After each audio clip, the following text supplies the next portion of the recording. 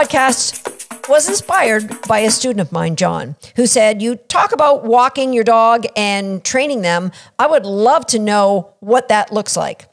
And so today's podcast is meant to be one that you do with your dog. So take your phone, plug in your earphones, grab some cookies and a bait bag and a leash if appropriate, and you're going to go outside and train your dog while you're listening to this podcast. You see, this is a great quote. The goal of education is not knowledge. The goal of education is action. So this could be a regular segment here on Shaped by Dog, and we're calling it Learn, Walk, and Train. You're going to leave me a comment if you're watching this on YouTube, or at the end, you can drop us a note at wag@dogsthat.com to let us know what you think about Learn, Walk, and Train. Here's how it's going to work. I'm going to interrupt the podcast throughout to instruct you on what I would like you to train. Michael Jordan, he once said, you need to become a master of the basics, and then the level of everything you do from there is going to rise. Another great quote I've heard is that mastery is just mastering the fundamentals. So on Learn, Walk, and Train, what I want to do is we're going to focus on those fundamentals. So what I want you to do, grab your treats, make sure you have various values, some super high value and some moderate value, some regular low value treats. Have a treat pouch. We're going to change that up every time you walk, not every time, but mix it up so the treats aren't always in the same place. And if you're walking your dog off leash, just carry that leash with you. Today, what I want you to focus on is the behavior of sit. So in fairness to the dog, we're going to set a base level. Before you go out the door, I want you to ask your dog to sit. Everybody grab your dog. You might want to pause the podcast so that you're ready. Before you get anywhere near the dog, say do this one in the living room. You're going to ask your dog to sit, and I want you to evaluate what that criteria is right now. So can you now walk out in front and look at your dog? And I want you to praise the dog without going back. Does the dog start moving their paws? Because that's not a sit. They've broken the sit. So if your dog doesn't wiggle their paws, then you can go back in and give them a treat. Now, if your dog does wiggle their paws, just go back in and move them in a circle and ask for another sit. If you're doing this with a wee puppy, you're going to alter everything I say. If you're doing this with an extremely experienced dog, I'm going to challenge you a little bit on this. Okay, so you alter the criteria or the difficulty of the criteria based on your puppy or dog. So if you're doing this with a puppy, you might ask the puppy to sit and not move. Just continue to reward them and then give them the release cue. All right, so ask your dog to sit, go out in front. Now I want you to twirl around. You're gonna have to change hands with your leash. So out in front, twirl around, come back, feed your dog. Now you're going to, from the sit position, you're going to back up, go behind your dog. Do they move their front feet to see where you are? Da-da. All we're doing right now is looking at what your dog understands for the criteria of sit.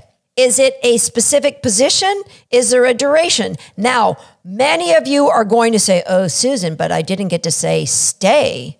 Well, you might want to go back and revisit episode number 19, where I talk about one of my pet peeves in dog training. And well, I really don't think you need to say stay.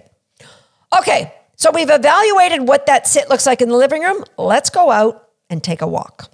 Criteria has many components to it. So there's something called latency, which is when you ask your dog to sit in the living room, he might have initiated the behavior of sit right away. So there's two different parts about the sit. We give the dog the sit. How long does it take him to start to sit? And how long does it take him to complete that sit? So one is the speed of the behavior, and the other is the latency between you saying the cue and them starting the action. Now, for something like, asking your dog to sit, I'll give you an example. My puppy, she'll sit like lightning bolts in the living room or in the dog training arena. But when we go for a walk, latency is much, much higher. So it goes from maybe 1/10 of a second to probably 3 seconds. So what I want you to do now is I want you guys to be cognizant of that fact, and you're going to ask your dog to sit. And while you're waiting, you're going to start in your head, say 1 and 2 and 3 and 4. You don't say it out loud, just say it in your head so you know how long did it take my dog to sit. You're going to go back and compare to what it was in the house. Now, I didn't ask you to record keep that in the house because I wanted you to get out and walk your dog. So how long, what is that latency? If you've got a wee puppy, there might be a ton of distractions, and this is really tough stuff, and maybe they haven't had this leash on a lot, and so there's so much going on in their environment. You're going to be kind. Help them to be successful by maybe kneeling down and asking for that sit. Right? So what is the latency?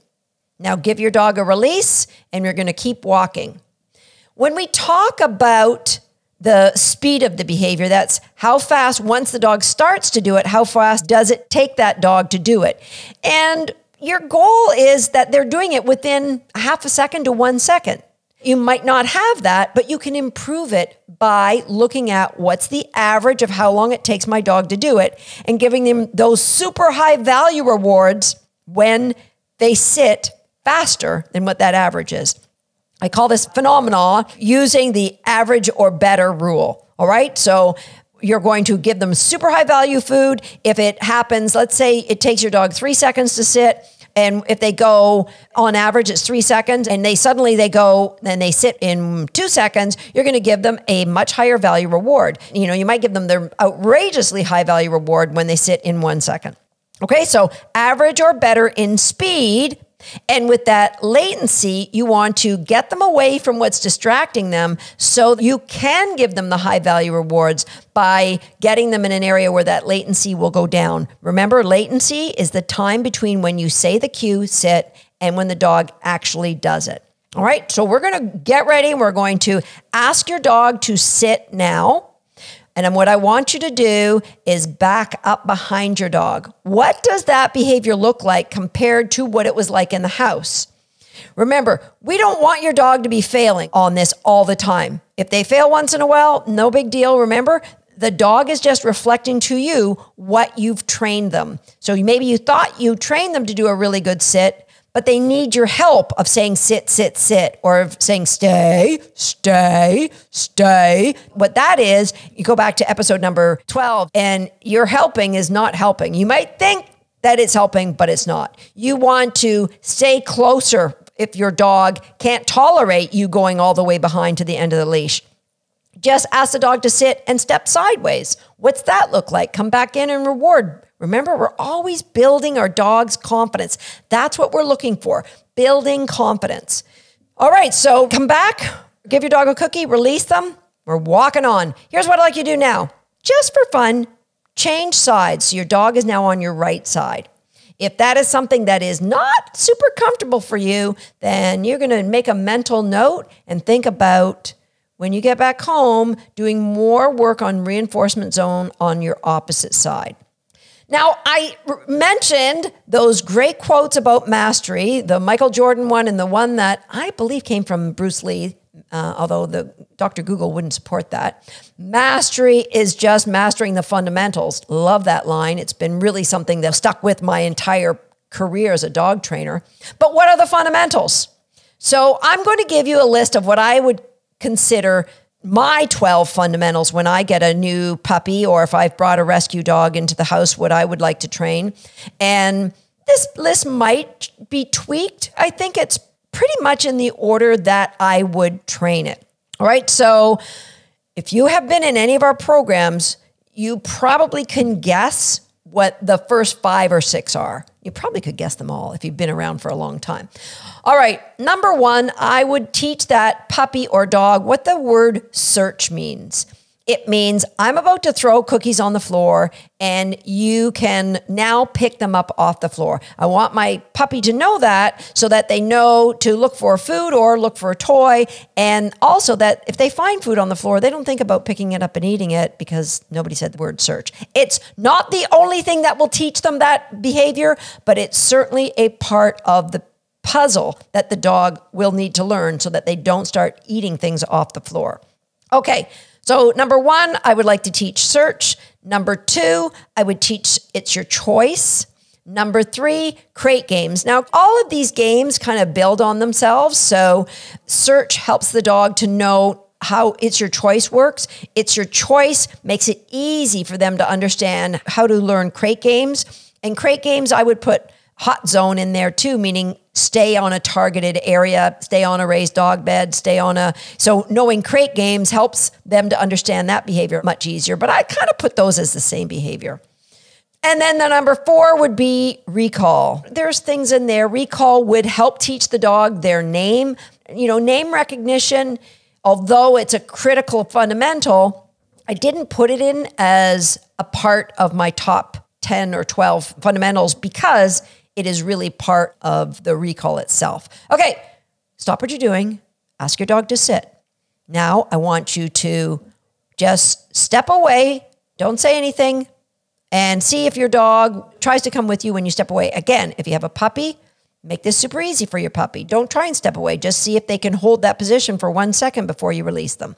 If you've got an advanced dog, I want you to go to the end of your leash, and then I want you to bend down and pat the ground.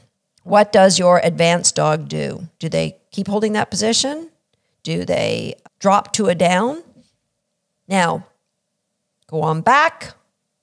I want everybody to circle around your dog one 360-degree circle, and then go back to the position with your dog on your whatever side you want. Give them a cookie, release them. Let's move forward. So search, it's your choice, crate games, the recall, value for reinforcement zone. It would make walking on both sides super easy so that the dog understands that all good things in life happen on your seam, your out seam of your pants. Remember from episode number 53, be seen on my seam. Super important. From that reinforcement zone comes loose leash walking. Now that could be, see how I'm squeezing a lot more skills into my top 12? I didn't give name recognition its own bill, and I'm not giving loose leash walking its own bill because I'm saying if the dog's got brilliant value for reinforcement zone, loose leash walking is a given. All right, next, this one might be a surprise, and it might be one that you're going to say, oh, Susan, I don't want to do that. My dog just likes cookies. But here's number 6 to me is play with the toy I have. Super important skill that is just another layer of it's your choice. You may want the happy hippo, but I'm giving you the squeaky monkey. Play with the toy I have. Number 7 is the ever so important skill of retrieve. If I ask you to bring me, no matter what it is, you're going to bring it right to my hand. Okay, number 8. That's the skill of sit. Right? Yeah, you all got that on some level because you're playing along with my game here. Number 9 in my top list of all the things important on your level towards mastery is down. You could have guessed that. After sit comes down. Look how far down the list those are. Now, my dog already has an understanding of sit because they learned it in crate games. I just didn't put a name on it. But at this number 8 stage, I'm actually naming it something. I'm going to recap for you. I've got search, it's your choice, crate games, recall, reinforcement zone, play with the toy I have, retrieve, sit, down, and I'm going to extend the down to be lie on your side for cooperative care. And that is, so allow me to clip your nails and brush your teeth. And I call it the game on position. And the game today is I want to cut your nails. So it's an extension of down. It's lying on your side. Yeah, I'm stretching it. I'm getting a lot of things into my top 10. Next is going to be functional tricks. And I would say the most important functional tricks is a hand touch. That is, so functional tricks would be 11, and functional tricks probably has an endless number of tricks that you can add there. So it's open. Weave between your legs is something I like to teach my dogs. But hand touch is the number 1 functional tricks. Okay, speaking of functional, I'd like everybody to ask your dog to sit. And you're going to walk out in front, praise the dog in a really high squeaky voice. What a baby, you're so cute. If your dog is still holding position and didn't get all wiggly, go back and give them a cookie. Come on out in front, hold the leash, change hands because you're going to do a 360 spin in front of your dog. And if you guys are advanced, here's what I want you to do. I want you to pat your leg. Pat your leg, which is a kind of unfair because it is sort of a formal recall. So, you know, this one is just like, yeah, you're pushing the boundaries. My puppy would fail on that one every time because I kind of pat my leg to get them into reinforcement zone. So it's like giving them a formal cue. They should really be, but I'm just testing. You know, you might say, Susan, that's unfair. I'm not doing it, but I'm putting another one out there for you. Okay. So that pretty much is my list. Search, it's your choice, crate games, including hot zone, recall, reinforcement zone, including loose leash walking, play with the toy I have, retrieve, sit, down, including cooperative care, functional tricks, and the hand target. All right, I could keep going on and on and on, but remember, mastery is mastering the fundamentals. If you master those fundamentals, anything you want to do with your dog for the rest of your life is going to be so much easier. So much easier. All right, so focus on the fundamentals. And what I'd like you to focus on now is, did you enjoy this session? Did you enjoy Learn, Walk, and Train? If you did, go to my YouTube page, leave a comment on that video, which is going to be like a static picture with maybe some lines, around, you know, where I'm talking. Leave a comment. Of course, while you're there, you might as well like it. And if you're not a subscriber, subscribe. If you are listening to this, go to shapedbydog.com/85 and go to the show notes. There in the show notes will be my list of the top 10 or 11 or 12 fundamentals that I think everybody should focus on. Next, if you're listening to this, I'd love for you to send me an email to wag@dogsthat.com. Let me know what you think of our new segment, Learn, Walk, and Train. Is it something we should carry on? Did you like it? Did you get benefit from it? There's more upcoming if you think it's worthwhile. I'll see you next time on Shaped by Dog. And yes, for those of you who are used to watching this on YouTube, I am making a heart right now. That's me making a heart with my hand. See you next time.